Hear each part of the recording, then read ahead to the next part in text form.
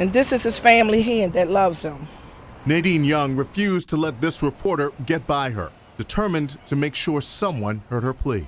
My concern is my 21-year-old needs help with this heroin use. He's been abusing it for 5 years. Outside Baltimore Circuit Court, she shared pictures of her son, Timmy McKinnon. She says a high school football injury led to prescribed painkillers and then illegal drug use. The snapshots captured pleasant family moments and devastating times, like a hospital stay in which she spent 3 days in a coma. Photos she also wanted to show the judge and attorneys in her son's felony case. To let them see that Timmy needs help, not jail. Jail is not going to help him. But serving time in jail became a real possibility. Police charged McKinnon along with a co-defendant in a June 2016 armed robbery. It happened at Harford Road and 25th Street in East Baltimore, a couple getting gas held up at the pump. Surveillance cameras at the gas station captured some of what happened.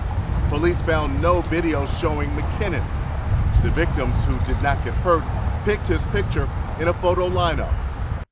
McKinnon's mother did not want to believe he took part, but in her plea, she realized, I know he's doing whatever he can to get the use of drugs. Then came the court case. Defense attorney Erica King fighting for drug treatment. That's what he needs. Inpatient, intense drug treatment. In March, King made a motion requesting the Department of Health perform an in-custody evaluation. Judge Cynthia Jones ordered it. The process usually takes just 7 days, but a backlog of cases caused a 2-month delay, frustrating McKinnon's mother, who wanted him in treatment immediately. In July, McKinnon came back to court, but another frustration. In order for him to get the help that he needs, he had to plead guilty. The sentence imposed 9 years with all but 5 suspended, plus 3 years probation. The judge ordered McKinnon receive drug treatment, but he remained in jail waiting for a treatment facility to provide space. Mary Pizzo handles mental illness and substance abuse issues for the state's public defender's office. There is only a finite number of those slots as well. There has been some money freed up to be able to get more of those slots.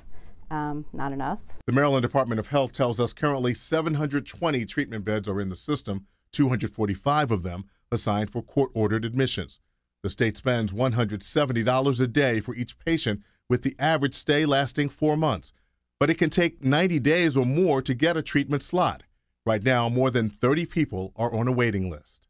When our clients come to see us, there are two kind of issues, the legal part, and you always have a social work part. Timmy McKinnon's attorney is hoping for success. When he receives this intense drug treatment, it not only helps himself, it helps the community as well, because you're addressing a problem that this young man has. It's a victory. I hope that Timmy take advantage of this program and these different opportunities that's going to come his way. And I hope he never turn to drugs in these streets again. For the 11 News I-Team, I'm Barry Sims.